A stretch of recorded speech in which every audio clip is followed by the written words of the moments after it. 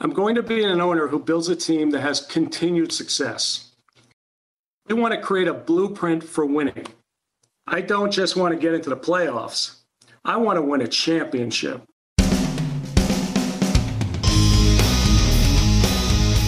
Welcome to Baseball Biz. I'm Mark Herbert, your host, and with me is none other than Mr. Brandon Norway. Brandon, how you doing today, buddy? I'm not doing half bad. Just trying to stay dry out here. How are you doing? I'm doing just that as well. Living here in the lovely world of Tampa, you just never know what is going to happen. And between thunderstorms and such, a lot of excitement. Not as much excitement as what's going on with the world in baseball. You know, the World Series is over. There's awards going on.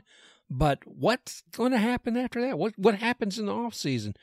Well, a lot more than most people think. And one of those things happens to be a new owner for the Mets. It's all been done. There's no J-Lo. No. She's not owning a team. There's no A-Rod owning a team.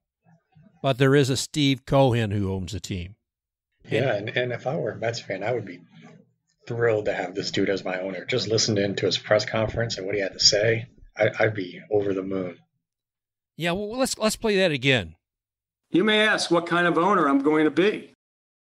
I'm going to be an owner who builds a team that has continued success. We want to create a blueprint for winning. I don't just want to get into the playoffs. I want to win a championship. So, that's it. I mean, this man sounds committed. If I was a Mets fan, and actually I'm thinking I'm becoming one after hearing his words, this man is an owner who is excited about his team. He says he wants a blueprint for success, and this man wants a championship. And I don't have any doubt within the next 4 or 5 years, Mets will have one. And truth be told, I think that would be too long for him. I think he'd want it sooner than that.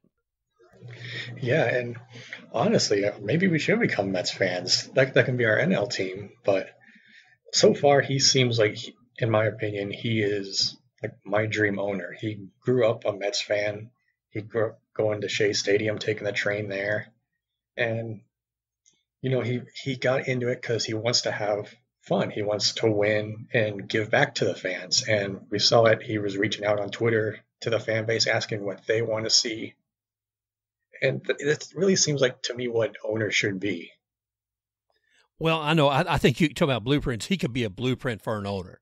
I mean, being here in Tampa, we have our own love for the Rays and some questions not quite as exciting about our owner. But the thing of it is, yeah, it's exciting times. I mean, but Cohen actually tends to be kind of said, I think he could be a blueprint for what an owner can be. Maybe I'm putting a lot on him too. Now, I'm expecting a lot from the things he said, and though he is somebody, like you said, started out as a fan of the game, and a couple of things that were real encouraging that I heard him say also was one, that he is going to trust his people to make decisions. They're going to come to him, but he's going to trust them to be the ones who make the decisions for the team. Yeah, and that's really important to me because even though he is a baseball fan, obviously, he admits, he's like, hey, I'm not the smartest guy in the room. I don't know anything. I'm going to let the baseball people do that. And that's a smart thing to do, because how many times do we see owners thinking they're the smartest guy in the room, and it ends up backfiring in their face? Well, he'll tell you too. He says, I don't want to be the smartest guy in the room. He's sort of like say a president who has a cabinet around them. They want to have people who are intelligent in the different areas, whether it be a batting coach, whether it be a scout, whether it be a general manager. You want to have that kind of staff. And he's starting out with that. I don't think he's clearing house. One of the things he was talking about was, he said they'd be doing some hiring, but he said some of that's going to be from inside too. He's looking at talent that's there, not just those that are out in the market somewhere. So that's encouraging, because it says that he has some positivity about the staff that are there, and some expectations of that staff as well. So I was encouraged by that. This is the kind of, like I said, this is the kind of owner that any of us would love to have. Yeah, and it seems like it's going to affect the on-field product too, because we saw Marcus Stroman. I saw him tweet out earlier that press conference fired him up too. He said he's excited to play and he can't wait to represent the Mets this year, and he's ready to go out there and do great things. So if that press conference translates to the field, it's going to be great.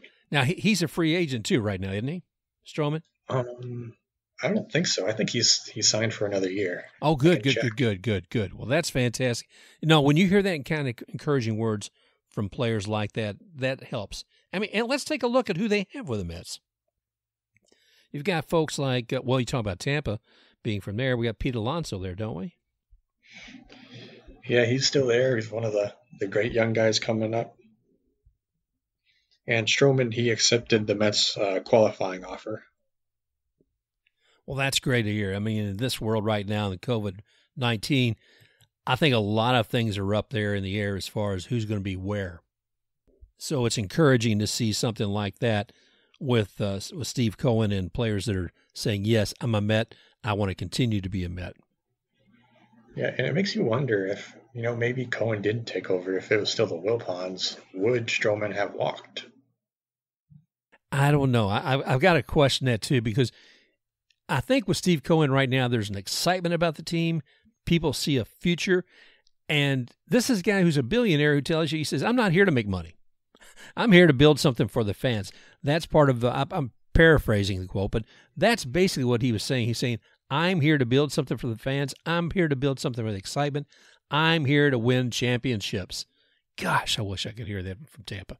But, but I mean, hear from our other organizations. Yeah. So anyway, but I think it's an exciting time for him. I mean, it's for everybody who's a Mets fan. And like I said, I think that kind of excitement can certainly go out across all the people out who are on the team and free agents who are out there beyond the team too. And let's take a look at some. Do you have anything else on Steve Cohen you want to say? I think he might have like that.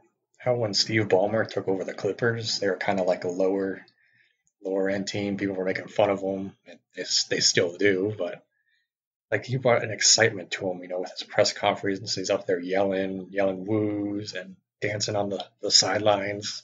I mean, if you can bring that excitement to baseball, that would be great, especially from an owner.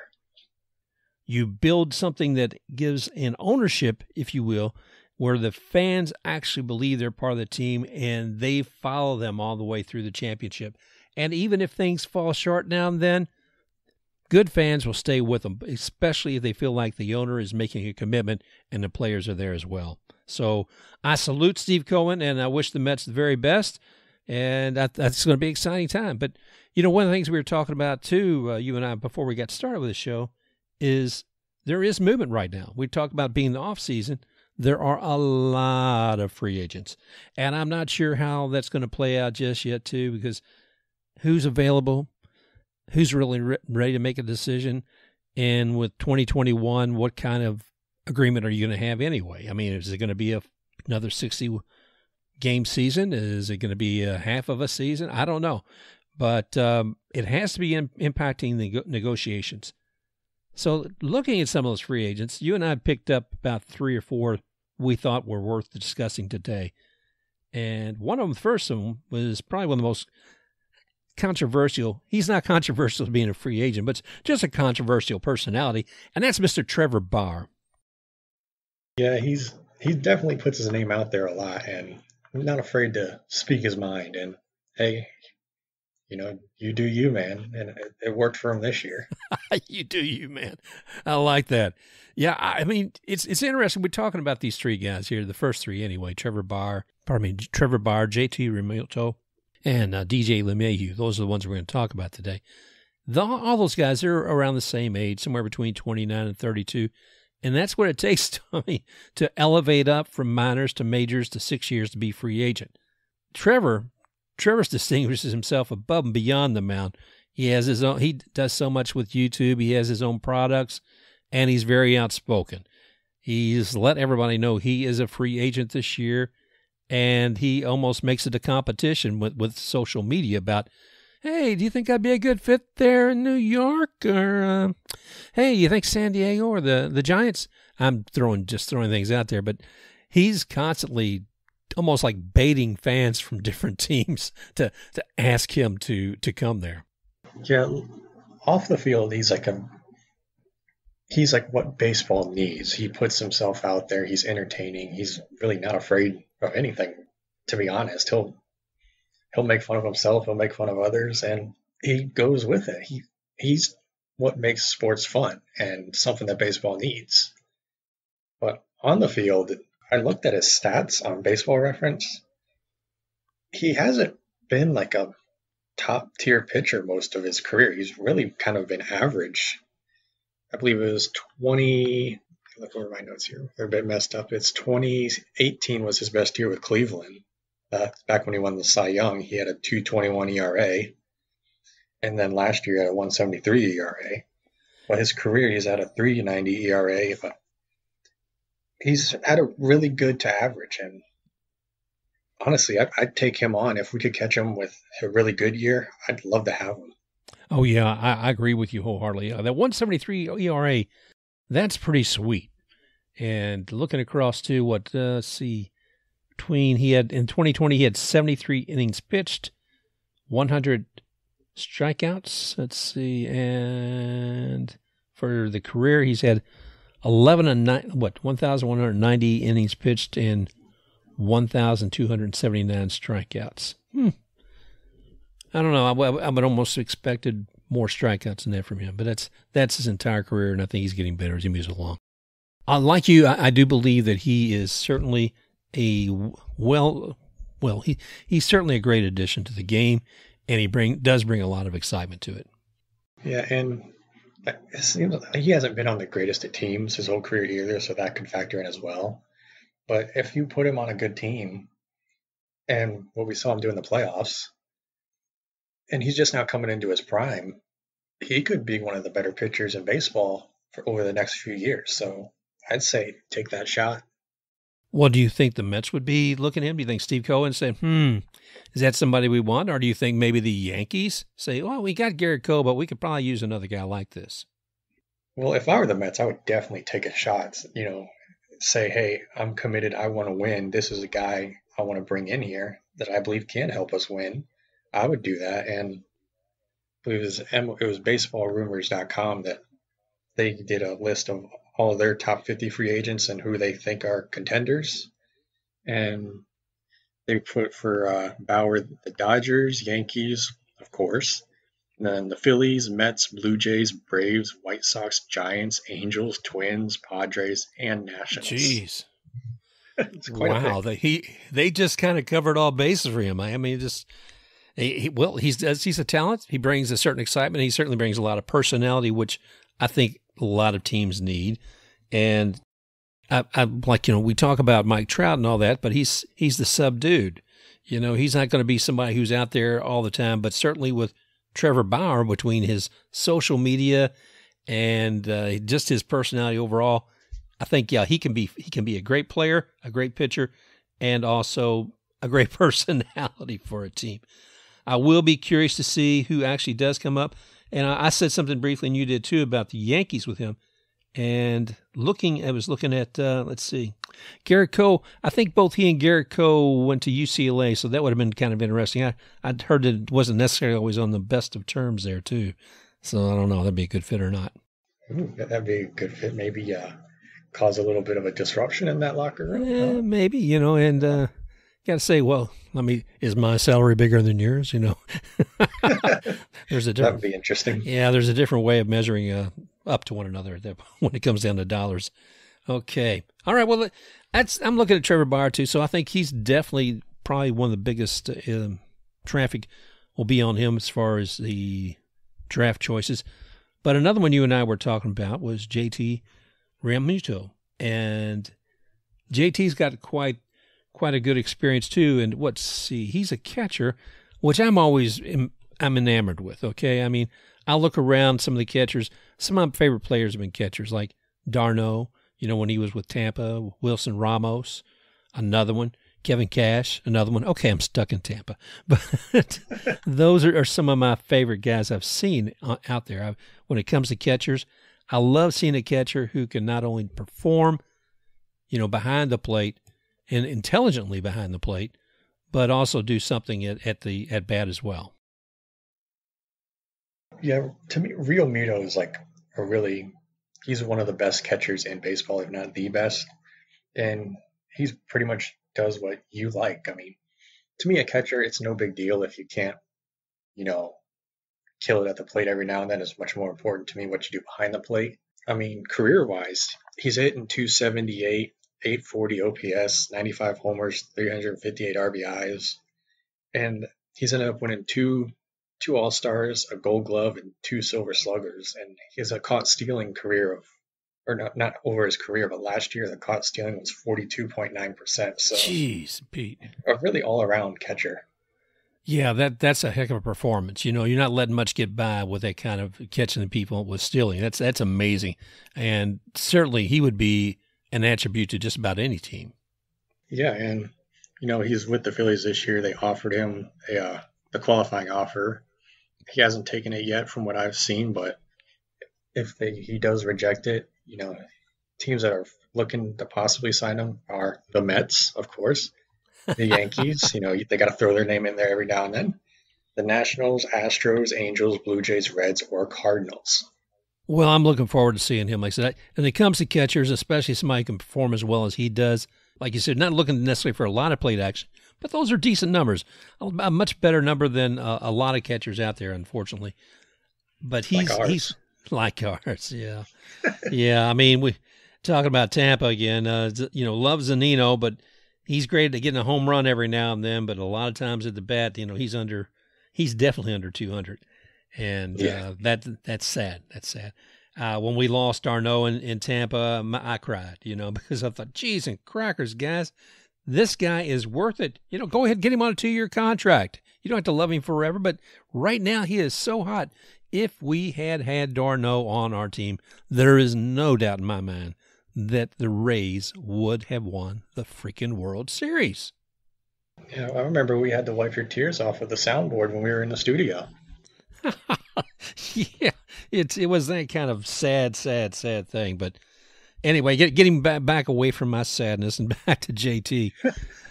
Oh, Lord. Yeah, he's going to be a great find for whoever gets him. And I will be curious to see how many folks do wind up with Mets with Steve Cohen's approach, because it's going to be different. You know, I'm looking back at these guys we're talking about, like Bauer and Realmuto and also LeMahieu. All these guys are about, like I said, they were looking around now somewhere around the 2009, 2010, 2011 drafts. JT was with I think with the Marlins when he started out, before he came in with the Phillies. So he's been with the Phillies for a couple of years, and I'm really curious to see where he's going to be in 2021. Yeah, he was traded to Philly, I believe, for Sixto Sanchez was included in that trade. Wow, that's impressive. Okay, well, we know who's going to be there. Let's see, we've talked about Trevor and we've talked about JT, and now let's take a look at everybody's favorite, Mr. DJ LeMahieu. All right, DJ. This guy is amazing. I don't know. I mean, I've never liked it having to face this guy, because when he comes to bat, his stats are outstanding. He's able to do so much more than whatever his competition is. And even just in a 60-game season of 2020, he had over 10 home runs. You know, his batting average was .364. His on-base percentage was .421. This man, he commands the plate. He had some difficulties, and there was a couple little bounces around. There was also some health issues. But you talk about that with 195 at-bats in 2020 and what he was able to achieve. You know, I found that out-freaking-standing. Yeah, you said it. I mean, early on, he couldn't really,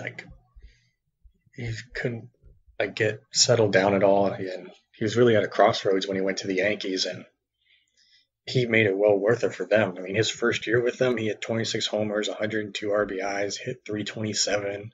And then last year, you said the 10 homers, .364. And he's been to 3 All-Star games. Oh, I'm sorry. No, go ahead. He's been to 3 All-Star games, 3 Gold Gloves, 2 Silver Sluggers, 2 batting titles, and he's hitting .305 over his career. So he's really turned his career around in a short time. I think anybody would be happy to get him. So I think the Yankees will probably pony up a lot to keep him there, but maybe he's looking for something new. Maybe he wants to try something else. And because he's been able to play basically a utility player. I don't think he's done shortstop, but you've seen him on second and third and first base. A man like him, he knows how to get the play. He's a professional, and any team would be lucky to have him.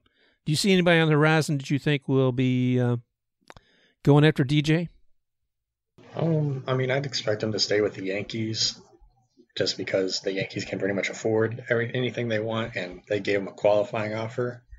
But they did say he could possibly get interest from the Blue Jays, Nationals, Angels, or Dodgers, possibly. I would like to see the Blue Jays bring in some stronger talent. They're doing great, but that would be interesting to see somebody like DJ with the Blue Jays. Yeah, I've heard a lot of people throwing the Blue Jays' name in there around. I even heard Trevor Bauer as well, possibly going to Toronto or have an interest from them. Wow, that could really be exciting. I don't know how that's going to work out, but we'll keep an eye on that because I'm curious to see what the Blue Jays look like by this time next year. Let's take a look at a few other. Okay, then, of course, you and I talking about Charlie Morton. Charlie Morton, we've been very fortunate here to bring him here after he left the Astros. He was actually considering retiring back then, but the thing of it is, too, is Charlie just lives right down the road in Bradenton, Florida, which is no more than an hour tops from probably St. Pete. And so he's got his family established in this area. He had a great first year, and his second year here was, also doing some really fantastic work, and not just on the field, but as far as a leader for that team. I think a lot of the folks look at him as a mentor. He has a nice, quiet, calm personality. I think that, we're very fortunate to Tampa to have somebody like him. I was a little surprised that Tampa didn't just come in and say, yes, Charlie, let's go ahead and do this next year. But I think also Charlie has a little hesitancy. I think he's still looking at retirement, but I think he'd like to get another World Series underneath his belt. And a lot of us were hoping that in Game 6 of the World Series would be won just so Charlie could go into Game 7 and get himself another World Series. Because I was excited about that as much as I was winning the World Series itself. The idea of seeing Charlie out there on the mound for the last game of the last season. I think he would have definitely retired if that was the case. Yeah, if that were me, going out there Game 7 and we won it, then I'd say, hey, you know what? We won it. I'm going out on top. I'll see y'all later. But the thing is with the Rays is most of their decisions come from the financial aspect of it. And I saw that, they might have to sign him for under $10 million, and it could easily be for him, whoever, pays me the most is where I wind up. And, that could end up being the Mets, the Yankees, Red Sox. It could be anybody. But I think if somebody I'm sorry. I think if somebody came up with enough money, they might get his interest. But I've got a feeling, like I said, I think he's a real base kind of guy. He's got himself centraled. He's got himself, he's at peace the way things are in his life, it appears to be. And having his home right here, I think he's at an age, that he doesn't feel the need. I hope and I feel that financially he's probably as comfortable as he needs to be. It's about the passion of the game and what he wants to achieve with it. So, and I think he wants to be respected too. So Tampa sometimes doesn't respect their players, like initially with Blake Snell a couple of years ago when they gave him a bump of $15,000 a year. But so he needs the respect. He needs the love. And I think he would stay here. And again, I think it was also a reason why he came to Tampa, because of his Bradenton home, and why he may come with us still yet. So we'll see. Yeah, and that's the thing. He said that he wants to stay in this area because he lives here. And, why would you want to move? You live in the Bradenton area. The weather's nice all year round, except right now, but you don't have to move after spring training. You pretty much stay at home for spring training in the regular season as well. It's pretty much right in the middle of St. Pete and Port Charlotte. So that is a really big thing that the Rays have going in their favor. Well, with Charlie Morton in the future, do you see him like 5-10 years from now? Do you see him not necessarily as a manager, but maybe as a pitching coach, or do you think he'll maybe just step away from the game completely in the future? I don't know. I could see him possibly being a coach because, he kind of seems like he is anyways with the Rays. What he's done with Glasnow and Snell, he kind of leads by example with we've complained about it forever is, going after guys, attacking them and not wasting time. So I could see him possibly becoming a coach, but he also seems like a guy that could just be like, okay, I'm done. And you don't hear from him anymore. Yeah, he could go raise his own horses. I think he's got. I know Cash talks about having a stable, but I think Charlie actually does have a love of horses. But anyway, so that's kind of where we are right now here at Baseball Biz. Brandon and I taking a look at some of the free agents, and again, Trevor Bauer, whose excitement and whose personality brings more than just his talent to the game. You're looking at JT Realmuto, and as a catcher who's just phenomenal. He still has something at the bat, but what he's able to do for performance and getting people trying to steal base, poink, that's just outstanding. So I'm looking forward to that. And of course, DJ LeMahieu, yeah, he'll probably be a Yankee, but it would be interesting to see if he landed somewhere else. And Charlie, well, we just pretty much said how we feel about him. He's a great guy.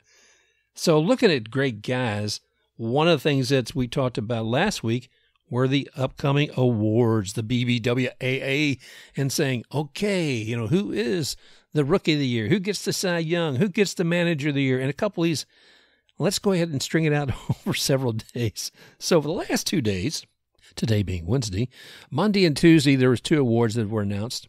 Monday, the Rookie of the Year, and yesterday, the Manager of the Year award. So let's dig into that just a little bit. It's really interesting to see 2 very good young players come up as far as Rookie of the Year. And you look at these 2 gentlemen, another thing too is interesting, is that the evolution of the game has come with a bit more diversity. We've talked in the past about how many people there are from other countries, but we haven't always talked about as far as looking at minorities from this country as well. And that means we're looking as far as like number of African Americans. And this year, the Rookie of the Year awards brought in 2 fantastic young men, both African American, and they achieved a lot. Now, for those of you who don't know, as far as the BBWAA awards, how does it go again? I'll be real brief. It is 30 different sports writers, one from each market, each of the 30 markets, and they vote for their top 1, their top 2nd, and their top 3rd person that they think should get the award. So you would get, not everybody's, you're going to get a diversity about as far as how many get selected for first, etc. Kyle Lewis for the Seattle Mariners, he got 30 first place, unanimous. Everybody across the board picked that young man. So I think that's outstanding. It says a lot for him. So I'm looking forward to see how he continues with his career. He showed a lot of energy, and even with the announcement, he had Cal Ripken, I believe it was, announcing it. It wasn't like the nice ceremony you get with everybody up on the stage. It was a Zoom call, but it was very, very encouraging to see him. Yeah, it's great to see. He's only the 4th Mariner to win the Rookie of the Year, the first since Ichiro. And I'll be honest, I don't really know a whole lot about the other divisions this year. I feel like, we really didn't get enough time to digest everything from this season. But right, from what I've done so far in the research and looking up highlights of him, he seems like a really great player with a bright future. He hits 262, 364 on base, 437 slugging, 11 homers, 28 RBIs. He started out really high, went into a little bit of a slump midway through the year, but he finished pretty good as well. So it's going to be interesting to see where he goes from here. Exactly. In Rookie of the Year, to have been seeing that much support from all 30 writers, they're seeing exactly the same thing as you.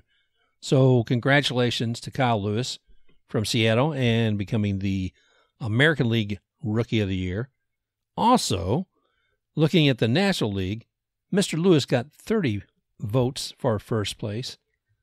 National League, Devin Williams from Milwaukee also achieved that. However, he only had 14 first place. That's not to take anything away from him. It just means that Kyle Lewis stood out so much above and beyond all the other talent that he had. And so, let's see, Devin Williams got the award. And beneath him was Alec Baum from Philadelphia with 9. Jake Cronenworth with 6. and then after that it diminishes quite a bit. But Devin Williams got 14 first place, 6 people selected him for second, and 7 for third. So that gave him, as far as their ranking system, 95 points, and Alec Baum had 74 points. Looking back up at Kyle Lewis, he had 150 points. So there is definitely a support for that young man and what he's achieved. We'll see how that goes future with Devin Williams as well. For Williams, looking at him, he absolutely dominated this year. I mean, in 22 appearances, he pitched 27 innings, gave up only 4 runs. Only one of them was earned for an ERA of .33. Only 8 hits, 9 walks, and 53 strikeouts. So he was absolutely dominant this year as a rookie. So do you think it's just that the competition was different? As far as, that I don't want to take anything away. The man got the award for a reason. But do you think necessarily that he had stronger competition than Kyle Lewis did? I'm not sure, to be honest, because, I don't really know a whole lot about this rookie class. The only other guy I really heard of was Cronenworth. That's because he played for the Rays for a while, but the NL does seem like it has more deeper talent, at least from what I've looked at so far. So that could be it, or just Kyle Lewis just was that impressive. But I can't say for certain either way, because like I said, we hadn't really had time to completely observe and digest this season, but it could be a mixture of both. Yeah, and I'll be looking at him and the others as well. So I want to congratulate both those gentlemen, and definitely have done, brought a lot to the game as well. We're looking for that kind of excitement out there. We're looking for potential to see who's going to be leading these teams in this leagues in years to come. When these people go to be free agency, it'll be interesting to see what they'll be making. But until that time, we also need to take a look at the awards from last night on Tuesday, the Manager of the Year award. And you and I both have had a couple of, horses in these races in both the AL and the National League. When it came to the American League being from Tampa, was there any surprise at all that we said, Kevin Cash, please? He's been there a couple of times. It's the last 2 years. So this is the third year. And some were saying, yeah, Kevin, it's the charm, your third year, and you got it. And this man has done so much for a team that was led by John Madden and achieved so much prior to him. But expectations were, very, very high for Kevin. And he came in with this whole idea of the analytics.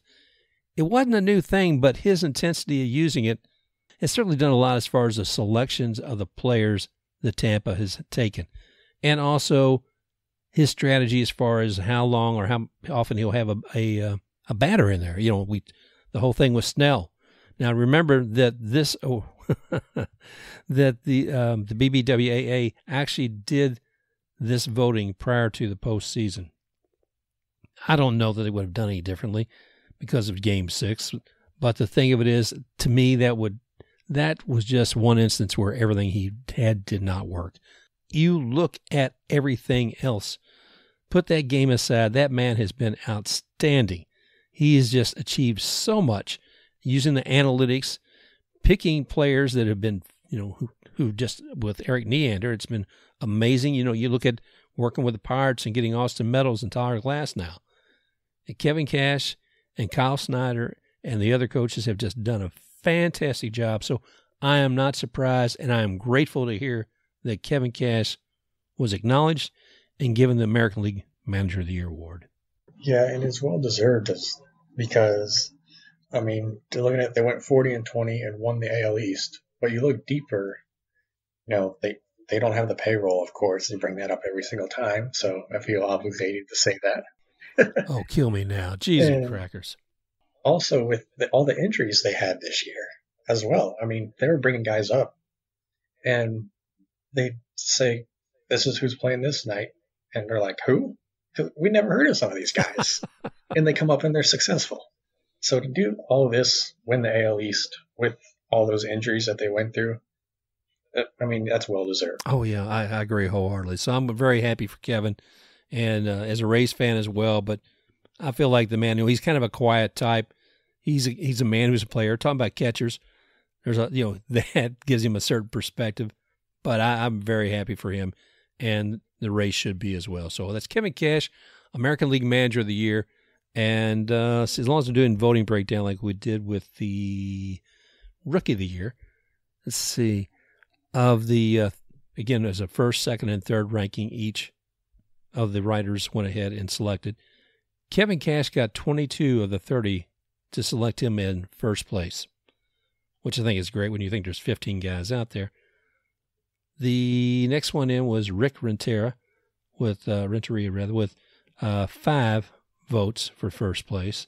Charlie Montoya with 2, Bob Melvin with 1, and then to go from there, Kevin Cash total points through the ranking system had 126. Second, Rick Renteria with 61. And we talked about Rick, too, as far as the Chicago White Sox and them giving him a nod last week for his nomination, which is kind of interesting. We'll talk maybe a little more about the Chicago White Sox and their manager in a moment.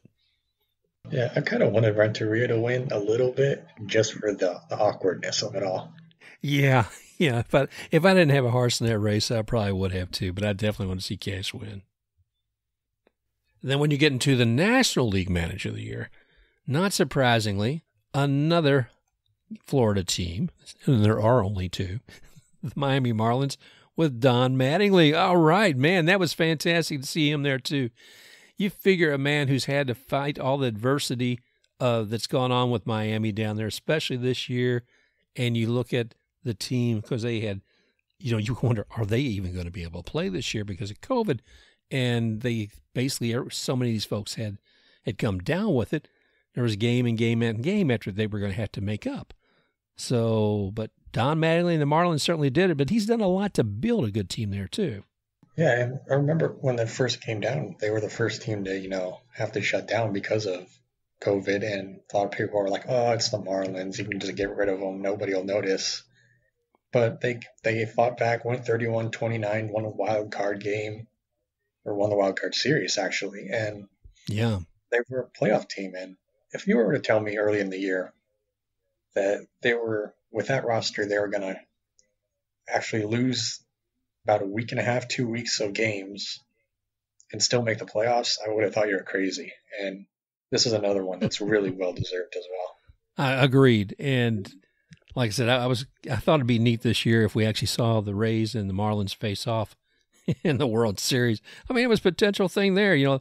When I was living up in Kentucky, the whole thing was you wanted to see U of L and UK face off in the NCAA in basketball. But Don Mattingly did a fantastic job, especially this year with his team. Looking at the results, I'm going to take much akin to what we did at Kevin Cash and say first, second, and third of the 30 people who voted, 20 of them selected Don Mattingly.